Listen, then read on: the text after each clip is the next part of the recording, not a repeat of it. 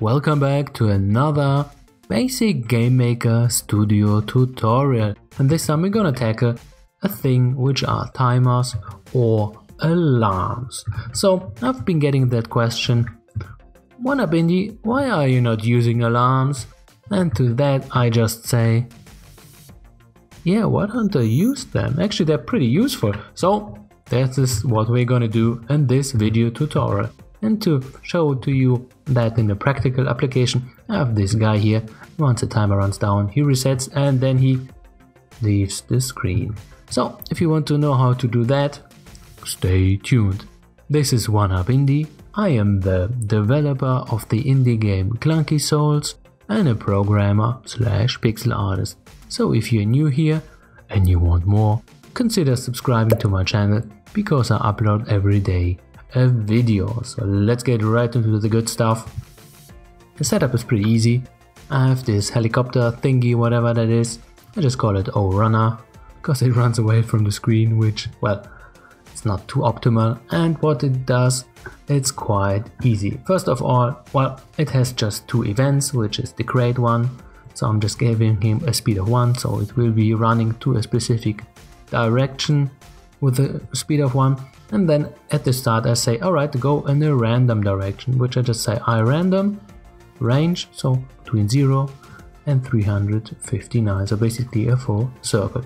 And then this is the timer part. I just have a timer which runs down in my step event, and once it runs down, it has, well, I just say, alrighty, are you below 0 or are you 0? Then reset my timer and then reset that direction to fly to.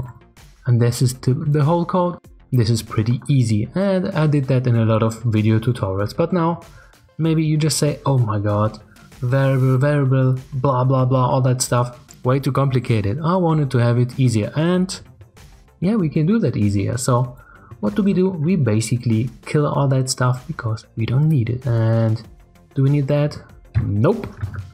So that stuff stays, and what we can do is work with timers. So for example here, there are a lot of inbuilt things like, I don't know, speed or direction, and as well timers. So once you go on add event, then here you have alarms, and then you have, well, from 0 to 11, well, 12 alarms as a total. And here you just say and do something. So for example, once an alarm runs down, it does something. And what do we want to do? Well, give it a new random direction, bam, and that's it.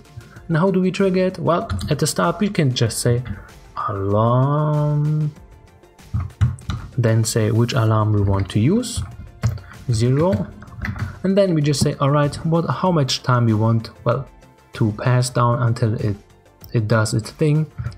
Then the same, let's say 90 steps, which is 1.5 seconds. So basically we create it, then the alarm in the background will run down, and then it will jump to the alarm and then saying, alright, let's reset. But this would only work once because the alarm is just triggered once and goes bye bye. But we don't want that, we want it to do that all the time. So we go for alarm, and then you just have two things, alarm get and alarm set. So we just set it. Which one do we want? Well, the 0, 1 and 90 steps. So basically 1.5 seconds. Of course, you can do some random range against here, but we just go for all the time the same.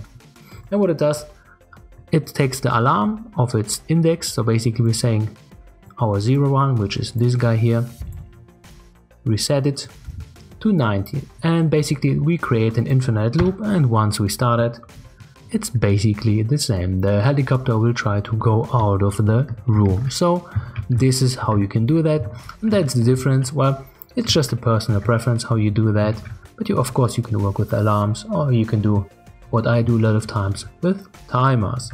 And this is, well, basically it. So if you have learned something, give a thumbs up if you can, and if you really want to support the channel, which would be really nice, share that stuff because I want to grow. So have a good one. Wanabindi.